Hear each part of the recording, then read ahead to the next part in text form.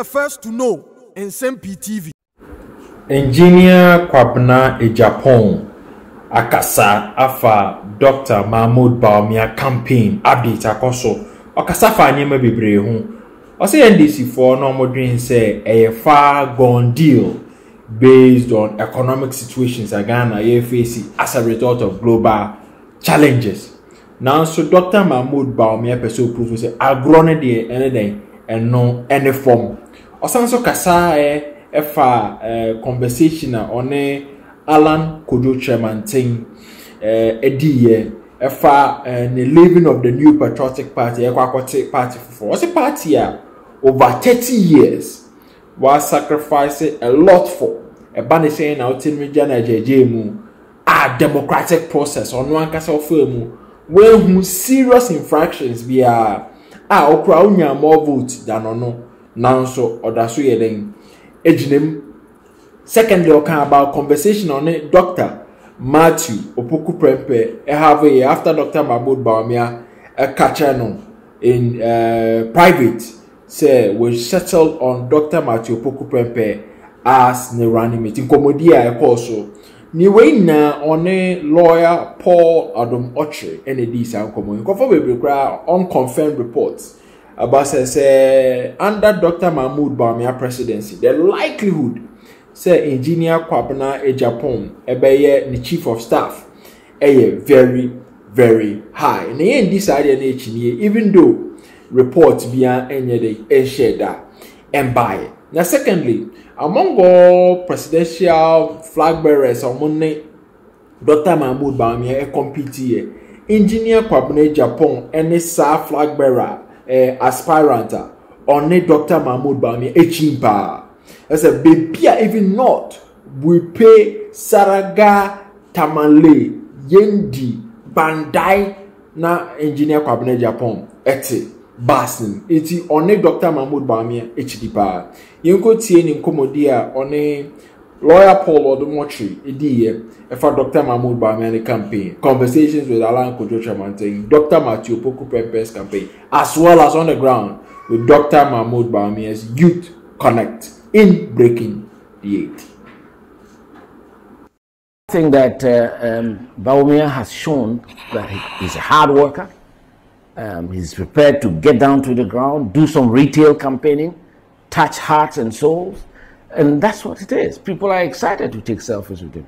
The kids and in the strategy of having this youth connect. That seems to be working like magic. Because you see, all political leaders, if you are really genuine and you want to be a good political leader, you should be brave enough to subject yourself to scrutiny. And when he goes and sits in front of students... How does that work? Samuel was trying to explain, but I didn't get it. When you finish the morning campaign, then every evening in the town, you set aside time for only youth to come and meet with you guys? Yes. Students, workers, artisans, hairdressers, all the... So they know that Dr. Bawumia is in town. He's meeting us at 7 at this hall. Yes. Okay. So you guys are there, they come. We set it up, they are there, they come in there, and then he delivers a statement.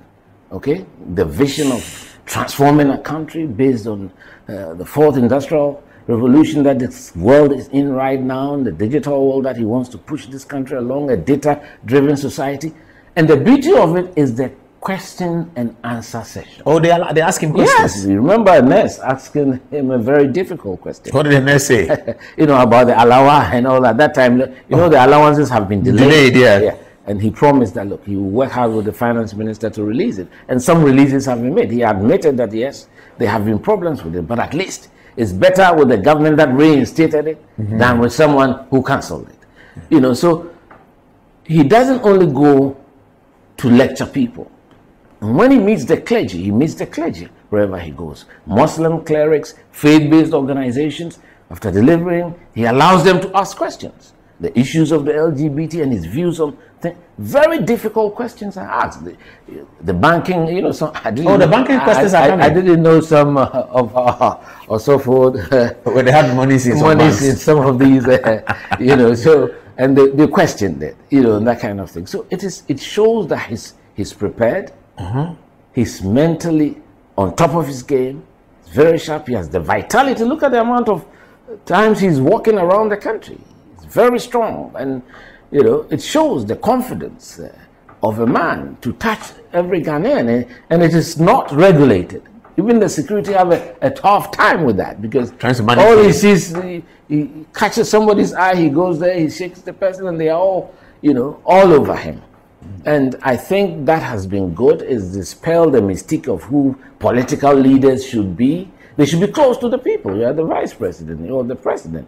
You are elected by the people. They give you the power, and you should be close to them. And I think the strategy is working, and the momentum is gaining ground. I suspect the NDC thought it was a done deal for them, because in all this time, they haven't been able to put together a campaign, a sustained campaign. In fact, it's only recently I saw that they had now set up a campaign team. That's over a year after being elected. And so it tells you the state of preparedness. So Ghanaians are watching. They know that he's far more prepared. I mean, this is someone who is in office. You are in opposition, and you can't prepare a message to face the Ghanaian people. You can't conduct or prosecute a very efficient, effective campaign around the country. And we have only barely 4 months to elections. So who would they trust with the mandate to efficiently run this country? I do think most Ghanaians would hang their bets on Dr. Bawumia. Irrespective of the economic situation, irrespective of the fact that they said Akufo-Addo was disappointing, Dr. Bawumia said things that he would do, he didn't do. All of these things keep coming up. Look, being in government is very tough. And I'm sure Dr. Bawumia would have learned some experience, built some stock of experience from what he's been through. It's not everything that you intend to do that you may be able to achieve when you are in government. You understand that. And the Ghanaian people know that the amount of work that the government has been able to deliver in these very difficult times. And there has been a global crunch. So many people think that it's only in Ghana. But you travel a lot. No, the Ghanaians abroad tell us. Yeah, it's very tough outside. I mean, these days when you go out, you can't even shop, because things that you buy for $40 are now $120. You understand? I mean, inflation in places that was always lower single digit are heading close to double digit. So that is not to say that we couldn't have done things differently. Of course, I'm sure there have been shortcomings, and he realizes it. And I think I would trust him, and I know majority of Ghanaians would trust him, to lead us into this new era, new chapter. Is more important about our values, to restore our values as Ghanaians, and the respect for even governance and democracy. Right now, the confidence that people should have on political leadership has taken a little bit of a beating. You understand? Alan Kyerematen's campaign is not going well. Do you think I don't want to pass a comment on that. I don't know why he says that. I don't know whether it's not going well or not. And again, I take friendships very seriously. I've had a very long brotherly relationship with Alan Kyerematen. He's like a big brother to me. Oh, I see. You understand? We are very close. We've been very close. I disagree with the decision to leave, because I think for something that we've all built with our sweat and toil for over 30 years, and he was the president of the Young Executive Forum at the very beginning and all that. So, and we all took part in this election. I didn't see anything that went so seriously wrong with the election. It's just that I didn't get much of the vote. He had a bit much more than me, but couldn't make it. So I thought he should have just accepted it, and then, as a true Democrat that I know he is, should have worked with the winner of the election, which is Dr. Bawumia. But he's an adult, so we can, but we are friends once in a while. I saw him the last time at a function not too long ago. We had a little chat. I'm sad that he's not with us, but I don't want to comment on that. I really, truly don't want to comment on that, and it hurts me that he's not with the NPP, because I think he played such a big role at the formative years of this party, and having served as the party has also given him a big. He's the longest trade minister. Trade minister in the country, cumulatively. No, 6 years, 8 years. Cumulatively about 11 years, and then ambassador for close to 2 years. So, if you're talking about the party also, the party has given him, provided him a platform. I think he also has to be grateful to the party. It works both ways, and And for me, I was disappointed in that decision, but he's still a very, I consider him a friend and a brother.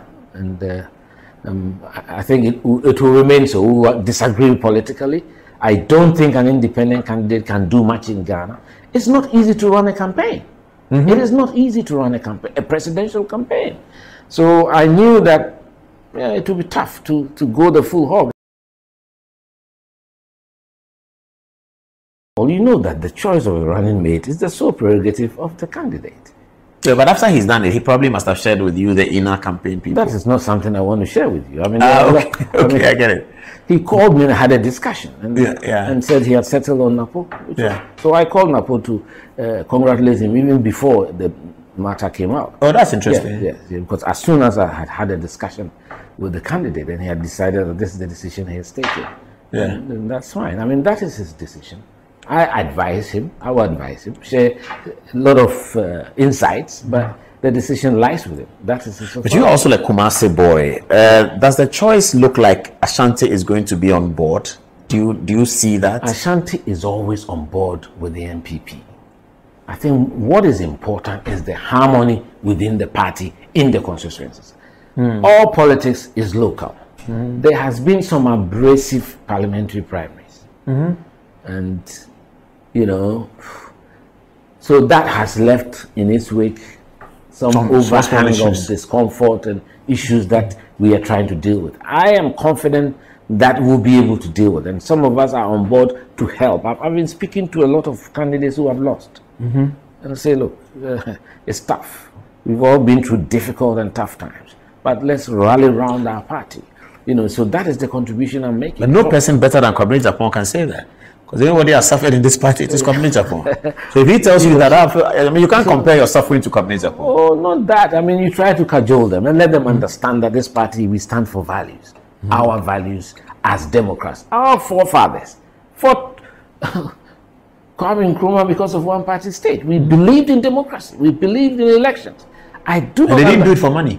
Yes. I mean, in fact, the monetization of the electoral process is something we have to fight going forward. And I've been having those discussions with the presidential candidate, Dr. Bawumia.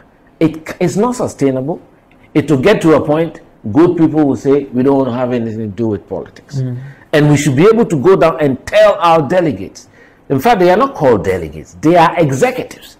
They are the ones who are frontline soldiers working as polling station executives. They are the ones who are supposed to dedicate themselves, going into homes, doing all the hand-to-hand work, determining who our voters are in different localities and all that. That is their work.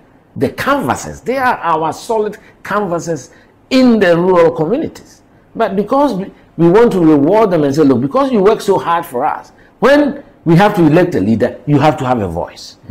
So you become a delegate. But they are executives first. It appears that the name delegates has overtaking the prime one. So we need to go back and let them know. I think there's been some dissatisfaction because, of course, if somebody becomes an MP and he comes to Accra and he's given a 4-wheel drive, and Ghanaians have become so materialistic, and sometimes I don't know. I mean, it's part of the work. He's coming from Bimbila or Saboba. He has to use a 4-wheel drive back home. And then because of that, he incurs the displeasure of people, and but he's now a big man. He's and then sometimes the fault is also down with the MPs. Instead of going down and being humble and dealing with them, letting them know that I'm still the same person. You don't roll up and then they don't see you anymore. So, that kind of disaffection, it happens especially with ruling government. So after 2 terms, there's always that amount of disaffection. But it is for us as political leaders to let our party call down there, the base, animate the base, rejuvenate the base, get them ready for action. An enthusiastic base will always deliver us victory. So for me, Ashanti, yes, there are issues, but the issues are being resolved. The last time we went to Kwabre, the town rules in Kenya had been done, and they were very angry. They give us about the biggest vote in the region, and a lot of it is being done. They know we can't do everything at the same time. These are crunch periods, and some of the rules have been there since independence. It's never been done. I don't think it's fair to put a gun to the head of Dr. Bawumia that everybody is asking for a road. Yes, We appreciate that. But we've got to be upfront with the Ghanaian people that some of the things cannot be handled. And that is why, if I had been part of government, I wouldn't have advised that we do 111 at the same time. We could have started with maybe 50, complete it, move it to another 30, and then, but we've touched all, but it's good. It's equitable, because sometimes everybody's seeing that money is coming. Yes. Yeah. And they are so happy, especially the provision of the health facilities. I mean, health delivery in some of our communities is life-threatening. Paul, you travel to some of the communities, you look at your fellow Ghanaian, the kids, and where they are. I mean, we went and cut the salt for this STEM College of Education in Karaga, the finance minister's constituency. Huge crowd. Everybody came with those tricycles on their own. You would think it's a factory. Sure, I see. Yeah, I mean, you should see the numbers, you know. And it is deep, deep, deep, deep. And I've never seen an area that has such a large amount of cows and sheep and goats. So it means that you can cite animal husbandry, some meat processing factory somewhere there. It is economic activity that can turn around these rural areas. We've got to begin to cite facilities and projects in those areas to lift the economic activity. The workers there will need a school, they will need a hospital. It generates economic activity. If you look at the big English towns in California, it's either the gold rush or the steel mines in Newcastle and that kind of thing, you know. So I think on the whole, I do believe there are challenges. It is really tough. I mean, I know it's tough when I say it's tough, because yesterday I went into a salon to try and do my hands were very nasty. So I was trying to do, what do they call it? Is it manicure? Manicure. Yeah. Pedicure, whatever. Yeah. And, you know, you could see that it's tough. I mean, not a lot of people were walking in. I was wondering the electricity bill. So I was speaking to the lady who runs the place, how are things. And, you know, it's tough. It's tough. Manicure. That's